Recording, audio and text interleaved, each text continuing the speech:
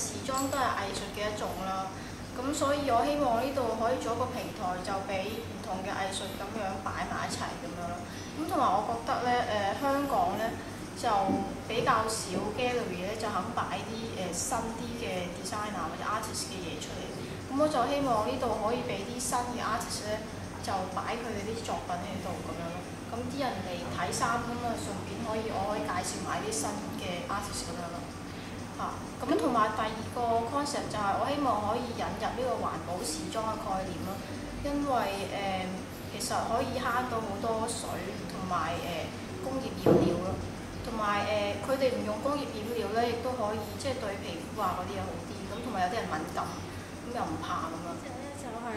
英國一隻牛仔褲牌子，而家咧都喺嗰邊好紅嘅基本上。咁佢係第一隻咧可以攞到呢個標籤嘅環保牌子啦。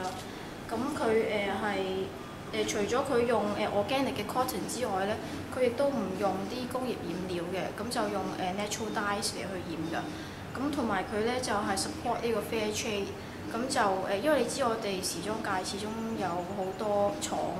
咁就對啲即係嗰啲車工嗰啲人啊，又唔係幾好啦，同埋種棉嗰啲人，咁所以佢咧就淨係同啲 fair trade 嘅公司 deal 嘅啫，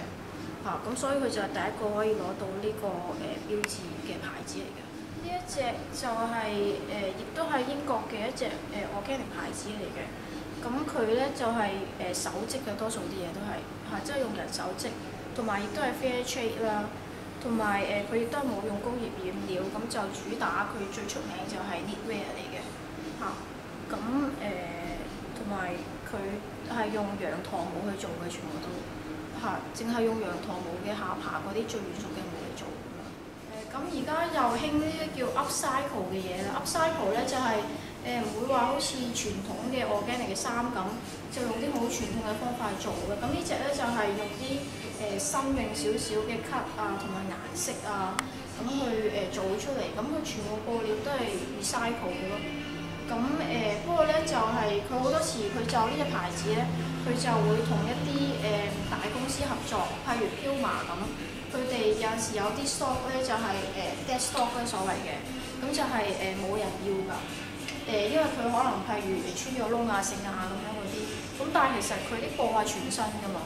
咁佢就同呢啲牌子合作咧，就去攞咗佢哋呢啲貨翻嚟，然之後拆咗佢啲布，然之後再整嗰啲衫咁樣咯。佢而家除咗同 Puma 之外，仲有同House of Cashmere 去合作㗎，咁所以其實啲料係好好嘅。就係我頭先提過我以前英國個先生做嘅。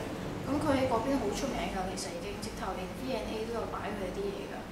咁呢個 collection 咧就係佢最出名嘅系列咧，就係仿呢個叫做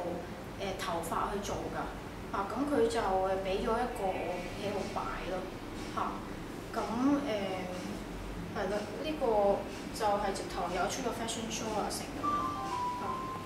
跟住然之後呢一個 collection 就係佢而家最新呢個冬季 collection 嚟嘅。咁就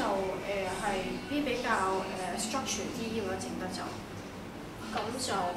都係好少量去 handmade 咁做出。呢隻牌子咧就叫KT Jewel， 咁係一個澳洲嘅 designer 嚟嘅。咁佢但係佢唔係中意澳洲，佢就周圍全世界周圍去。咁就當佢去到一笪地方嘅時候咧，就喺嗰度地方咧就揾一啲antique 嘅 materials 去做佢呢個系列嘅。咁所以咧，其實佢全部咧嘅accessories 咧都係用一啲antique 嘅物料去做，譬如好似呢隻咁咧，咁佢係用一啲1000年歷史嘅長毛象咧去做㗎，咁所以呢個係好少有㗎啦，真係得幾隻嘅，全世界就真係咯。咁然之後咧，所以你見到佢啲紋啊嗰啲咧係同普通嘅象牙咧係唔同㗎，咁然之後，佢側邊就係佢自己揾人手剁嘅意大利銀咯，咁就襯翻佢呢個 design 咁，同埋咁然之後佢呢個 collection 咧就仲有呢一個咧，就係